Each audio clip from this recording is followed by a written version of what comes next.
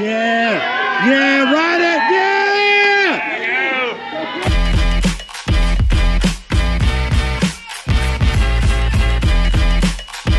Hey, what's up? Chaz here. We're in Louisville, Kentucky for Cyclocross Nationals. That's right, it's that time of year again. We're gonna see who is the best in the business in American cyclocross, and we are gonna hang out with Katie Clouse. She was on Cannondale Cyclocross with Stu, if you remember the Stu of cyclocross. Now she's with STF Racing. So let's go find Katie Clouse and see what makes her faster. Yeah! Yeah, ride it! Yeah! Yeah, Katie!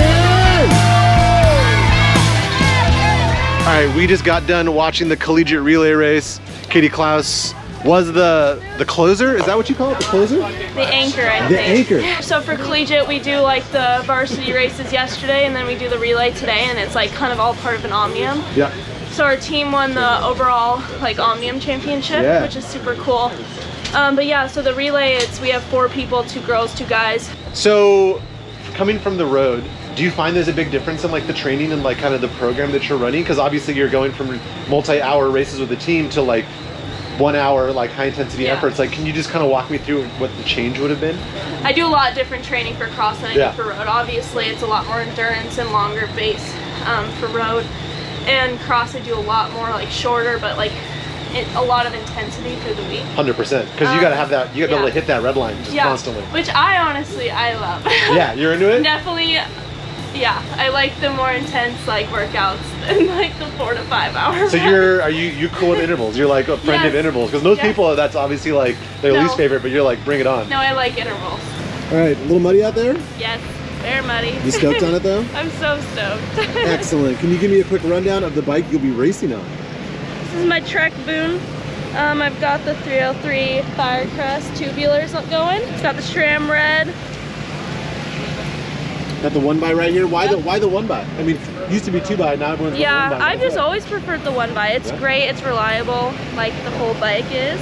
But yeah, I definitely think it helps with chain drops and all that. So yeah, it's been great. So there's a little chain catcher in there just in case. And so you were racing Zips with Cannondale Cyclocross, and now you're back on Zips. Yeah.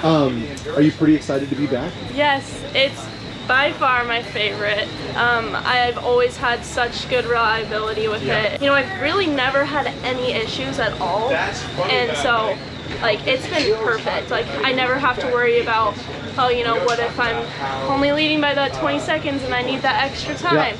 No, I've always been so confident in my equipment, and it's been great. Yeah, so I usually run around like 18, 19 is my go-to pressure. I've ran as low as 11, 12 PSI. So, I mean, to be able to run that low is like, obviously it's so important in the race that you're doing if you need to run that low. And so to be able to do that and not have any issues with the wheels at all, it's just so awesome. Because you're touching rim. We're not going to say that you're banging the rim, but you're definitely feeling the rim a little bit. Oh, definitely. In those low PSI scenarios. Yeah.